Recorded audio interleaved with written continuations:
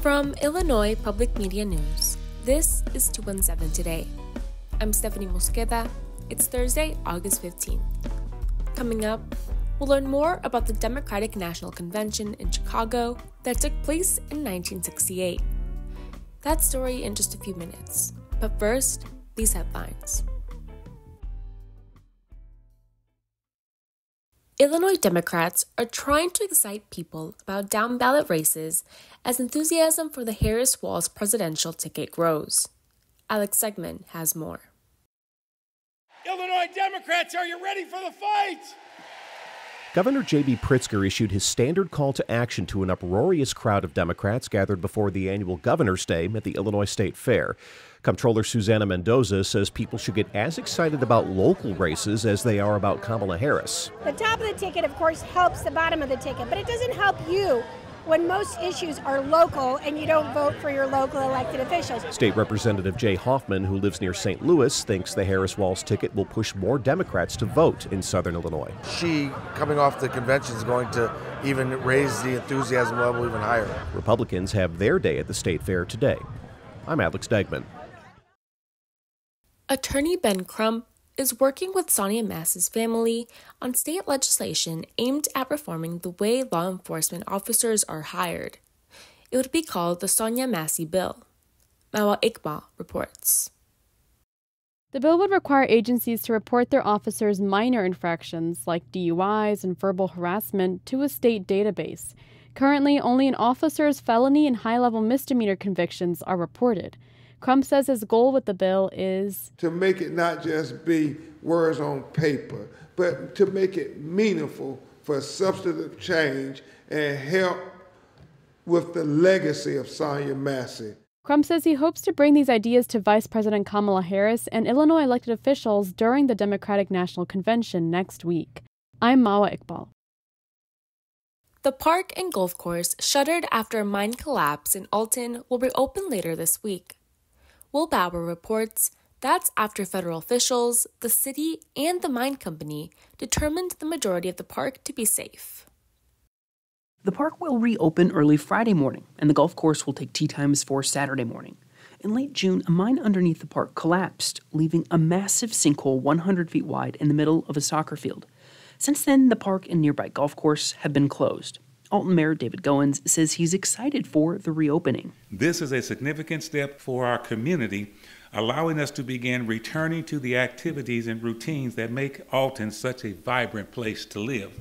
While the investigation to nail down the exact cause of the collapse continues, the soccer field engulfed by the sinkhole and one nearby baseball-softball field will remain closed.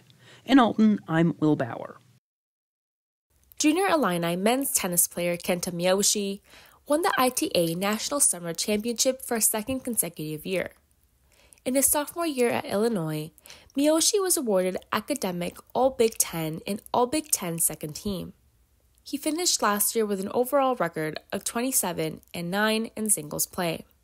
Additionally, former Illini tennis player Raheem Ram won a silver medal for doubles in this year's Olympic Games. Still to come, we'll learn more about the Democratic National Convention in Chicago that took place in 1968. That story is coming up next on 217 Today. Next time on the 21st show, another round of layoffs at Western Illinois University. This time, some 90 faculty and staff are being let go. Plus, Illinois researchers say they've developed a new antibiotic meant to address the problem of drug-resistant bacteria. I'm Brian Mackey, and that's next time on the 21st show. Join us.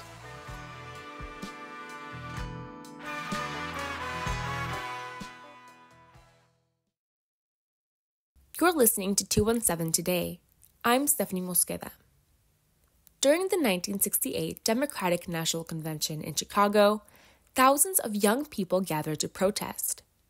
Many were also there to document the events with cameras. Today, the footage allows a window into what that week was like on the ground. As Chicago prepares to again host the DNC, Courtney Kippers takes a look back at key moments from '68 with some people who were there. I meet Peter Kuttner in downtown's Grant Park on a recent afternoon. We're at the Alreda General John Alexander Logan Memorial Statue. General Logan is on a horse. Kuttner is in his 80s and lives in nearby Oak Park.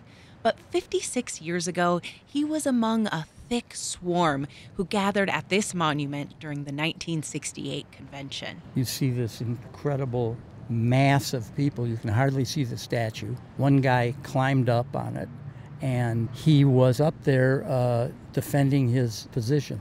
Eventually, several protesters mounted the bronze horse, and pictures from that moment are among the most iconic images from that week. Kuttner was a young filmmaker, there to capture it with his camera.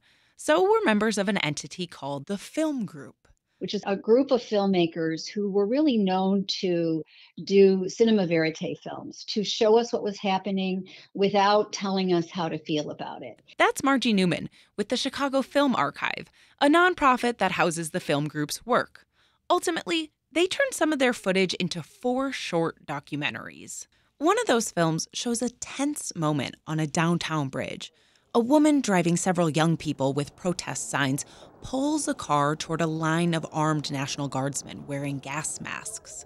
In a swirl of chaos, one of the soldiers points his weapon inside the car.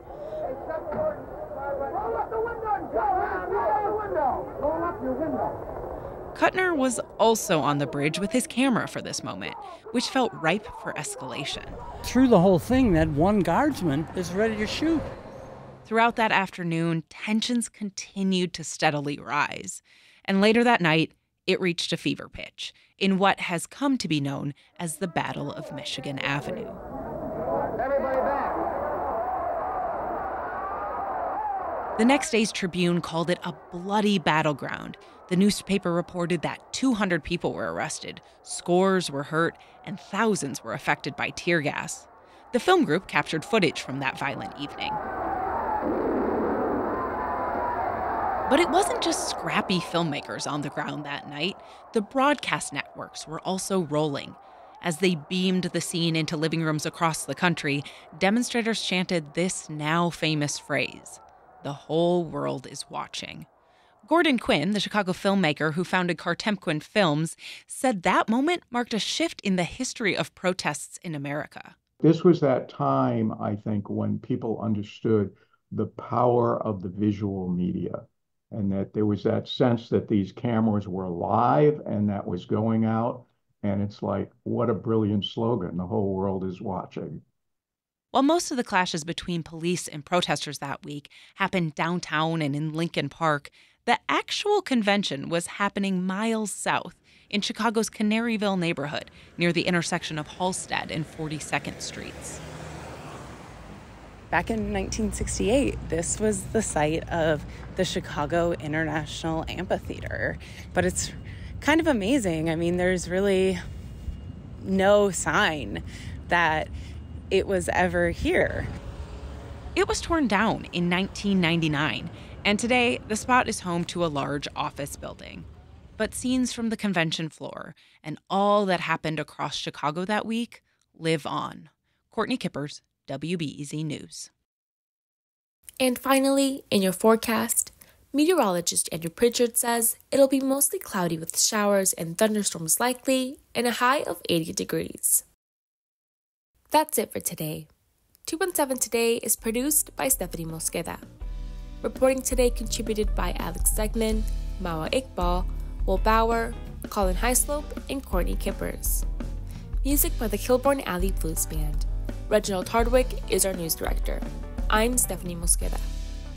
217 Today is a production of Illinois Public Media.